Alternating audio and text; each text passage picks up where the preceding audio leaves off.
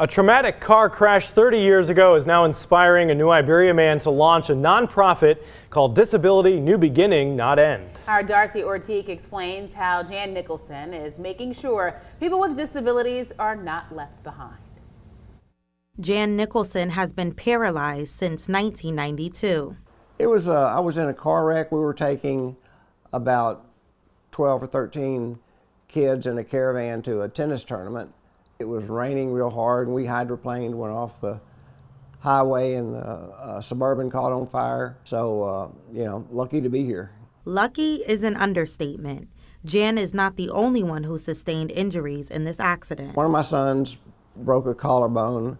My wife had a lot of bruises and things like that. And then I had another son that had a head injury. Despite these circumstances, Jan continues to keep a smile on his face. The car burned up, but we were all lucky to get out of it.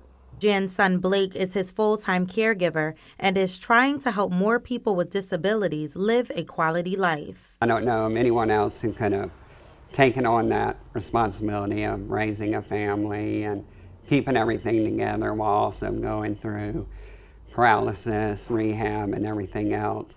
The Nicholsons tell me faith is the glue that helps keep their family together and motivated to help other people living with disabilities. Jan says his nonprofit, Disability New Beginning Not End, has resources that help with daily activities. We have a website that if somebody's wondering about urinary incontinence and they're paralyzed, they can go to our website.